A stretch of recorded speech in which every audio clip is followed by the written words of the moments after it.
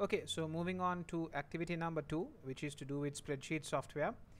Let's get started. It says members of staff at the London hotel have been offered a trip to Hong Kong in August at a reduced cost.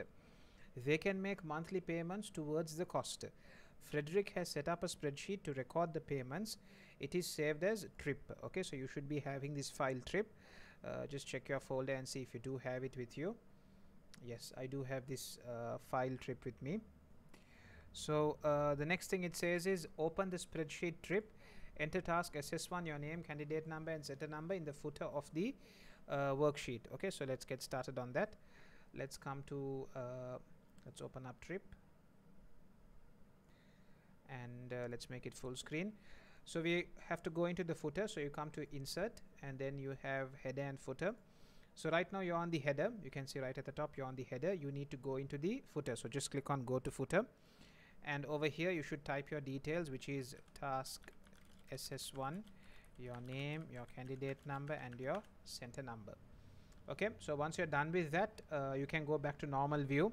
So you can just click on one of these cells and then come to the view tab and click on normal view. Okay, so you can then scroll on to the top.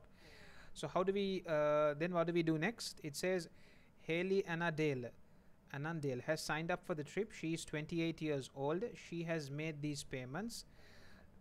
Enter these details on the spreadsheet. Okay, so not too difficult. So let's make this column bigger. So I'm going to keep the cursor here and double click, so it will auto fit. Double click, it auto fits. Double click and again it auto fits.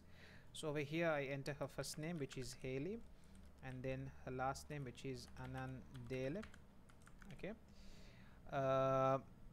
and March 150, April 150, May 100. So March 150, 150, 100. Yeah, so she's how old? She's 28 years old. So let's enter this detail as well, and let's put a border for this as well. Okay, let's come to the home tab. Past paper hasn't said to put borders. I'm just putting it on my own. Okay, you don't have to do that. I'm just trying to maintain the format. It then says sort the spreadsheet in ascending order of last name within with a secondary sort of first name in ascending order. So there are multiple sorts to be done. So initially you're supposed to do the last name and then a secondary sort of first name. Okay, so what I would do is I would select the data like this. Okay, this is the data that needs to be sorted, and then I would come to sort and filter, and I would come to custom sorter. So over here what you need to keep in mind is you need to tick this box, which means my data has headers. So the moment you tick this box, automatically the first row that you selected will not be considered in the sorting.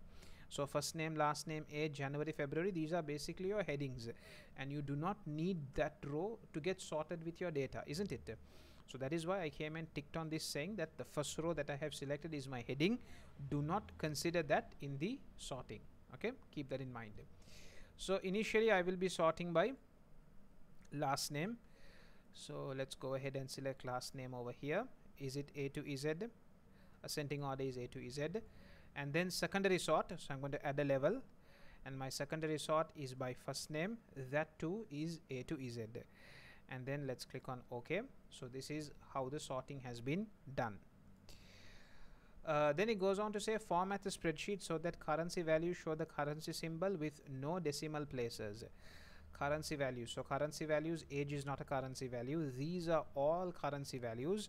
So what you can do is you can right click, you can come to format cells, and you can tell your computer that this is a currency, and tell your computer you want it to have the pound symbol. So the pound symbol is over here. Let's go for UK, which is over here. United sorry, we have to go down all the way over here to United Kingdom. Decimal places we don't want to, we want it to be 0, so let's make it 0, and let's click on OK. So exactly as required by the past paper we have done. The next thing it says is all of the data is visible. So if any of your columns is too small, just come over here, keep the cursor here, double click, it will auto fit, so all the data would be properly visible. Then it goes on to say save the spreadsheet as task SS1. Let's first save it and then let me talk to you all about the printing. So when it comes to saving it as, the shortcut key that you can use is F12. So when you press F12, the save as dialog box opens up. Make sure you're in your 2015 folder, and then you can change the name to task SS1. Okay, so that's done. And then the next thing it says is print the spreadsheet on one side of A4 showing the data. So let's select our data. This is the data that we need to be printed, and let's use a shortcut key to go into print preview, which is Control P. So once you press Control P, you can see your data is properly visible. Check, is it fitting one A4 paper? Yes, it is fitting one A4 paper. If it is not fitting one A4 paper for you, you will have to adjust the columns, make them smaller to make them fit, but do not make any of the data hidden. They should all be visible. Worst case, you can come on here and click, oh sorry, I did not do that. You can come and click over here and say fit sheet on one page. Okay, this is if nothing works for you. Okay, so with that we have come to the end of task SS1. Okay, let's move on to the second task. Frederick wants to know the total amount paid by each person. Enter a formula in cell I6 to calculate the total paid by the first member of staff. Okay, so we need to calculate the total made by the first member, which is Karen Anderson. Okay, so we need to add these values. Okay, without the age, January, February, March, April and May need to be added. So we can obviously use the sum function. So you can say equal. All functions in Excel starts with the equal symbol, so equal sum. So sum is the name of the function when you want to add values. So equal sum, open brackets, and say I want to add the values from here all the way to here. So from D6 colon H6, which means from D6 to H6. Do not forget to close the bracket. Okay, so close it and press enter. So the total is coming to £550. Then the question paper goes on to say the charge to staff for the trip is stored in cell B3. Enter a formula in cell J6 to calculate the balance left to pay by the first member of staff. Okay, so over here this is the cost that the staff should be paying. They should all be paying £600. Okay, and this is how much they have paid so far. Let's put a suitable column heading. Okay, let's put total paid. Okay, let's wrap text it so it fits the entire cell. Let's make it slightly bigger. Let's wrap text it.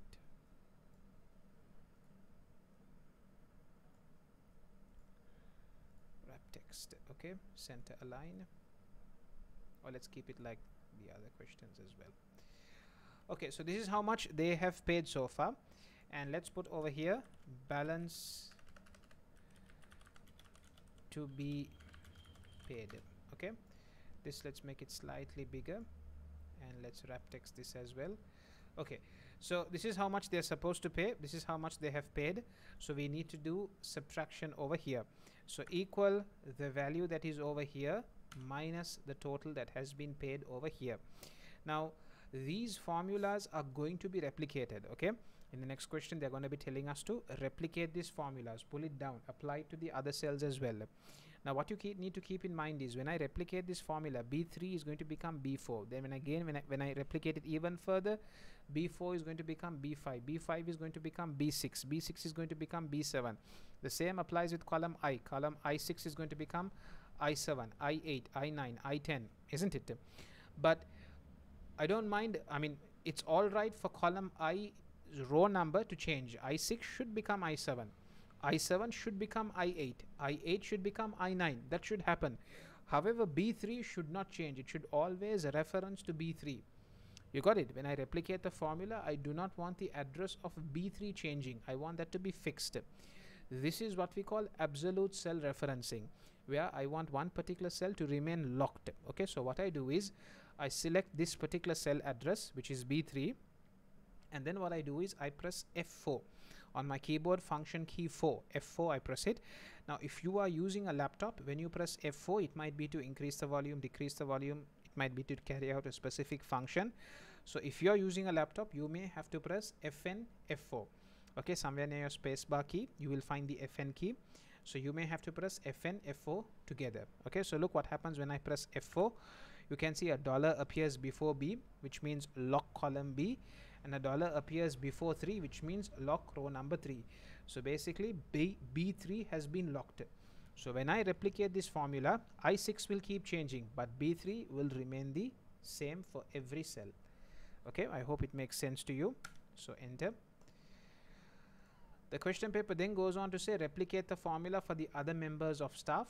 So what I'm going to do is I'm going to replicate this first. Okay, and then I'm going to replicate. I hope you can see where my cursor is from the bottom right hand corner. Click and replicate. Okay, so this is the balance that each staff member is supposed to pay. The next question goes on, enter appropriate headings for column I and J. We have already done that. I and J, we already have entered appropriate column headings. Then the question paper goes on to say edit the footer to show that this is task SS2. So we need to edit the footer. So let's come over here, insert header and footer. Let's go to the footer and let's change this to task SS2. Let's click on a blank cell, view, go back to normal view, scroll up, and then it says save the spreadsheet as task SS2. So I do hope you remember the shortcut key for save as F12, and let's change this to task SS2 and let's click on save. Okay, so that's it for that question. Okay, the next thing it says is Frederick wants to send a reminder to members of staff who still have to pay £100 or more. Enter formula in column K to display the text reminder or not needed for each member of staff. Okay, so staff who have a balance of £100 or more, the comment reminder needs to appear. Otherwise, not needed should appear. Where should it appear? It should be appearing in this particular column. Okay, so let's put a heading kind of like comment or something. Okay, and let's make this slightly bigger. So we are going to enter a formula over here where we are going to check how much is over here. If the value over here is £100 or more, automatically over here a comment should come reminder. Otherwise, not needed should appear over here.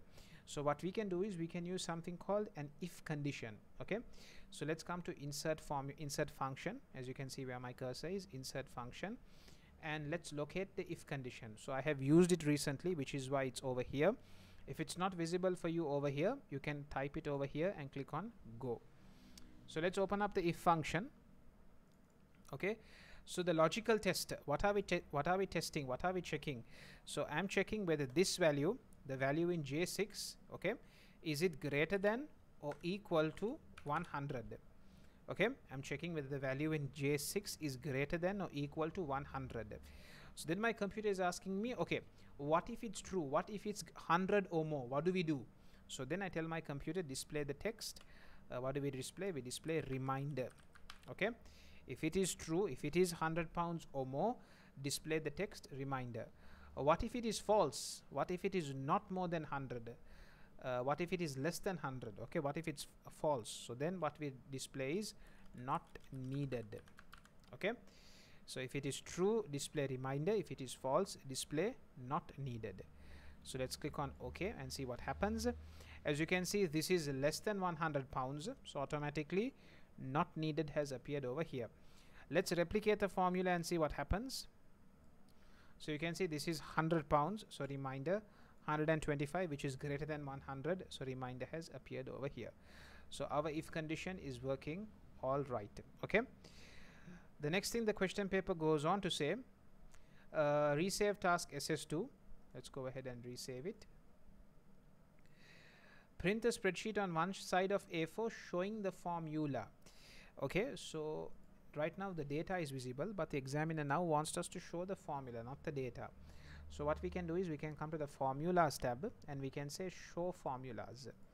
So as you can see now, the formulas are visible.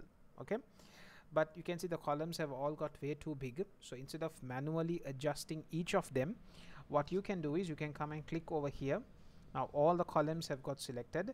Keep your cursor on one of the columns. Okay, on any one of the columns, keep your cursor and double click. They will all auto fit, so you will not have to manually go and do it for each column. Okay, watch, I'm going to double click now. You can see they are all auto fitting. Okay, and you can also see this dotted line which shows that this is the end of the A4 paper. So this is going on to two A4 papers. Let's see, is the question paper saying that it should fit one A4 paper? Make sure the row and column headings are shown. the row and column heading should be visible. So this A, B, C, D, 1, 2, 3 should be visible. So how do we get that? You can come to page layout and you can say headings, they need to be printed. Okay. Make sure columns I, J and K are wide enough to show the complete formula. I, J and K, yes, they are quite wide enough to show the entire formula. Perfect.